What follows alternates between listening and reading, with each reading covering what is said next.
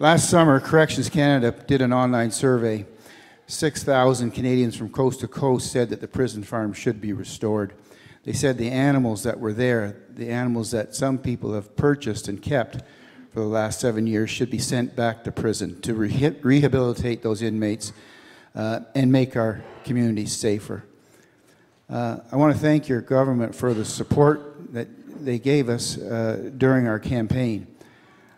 People like Wayne Easter, who said, "Don't quit on this, it's too important." Mark Holland said that was the best program that he saw. He toured them all. He said it tore his heart out to see the prison farms closed.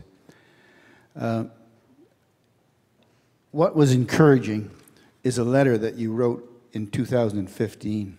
It said, "I and the entire Liberal caucus believe that correction facilities must include an emphasis on rehabilitation to both promote public safety and to reduce repeat offending. Canada's prison farms delivered on both these accounts, which is why I believe they should be reopened." We thank you for that support. You've got the evidence now.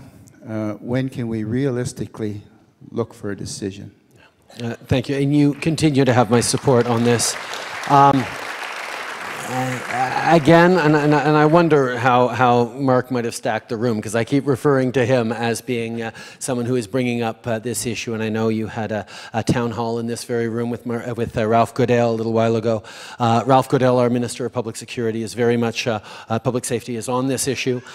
We are still very much of the opinion that I shared in that letter. I think that prison farms are an important part of how we need to move forward.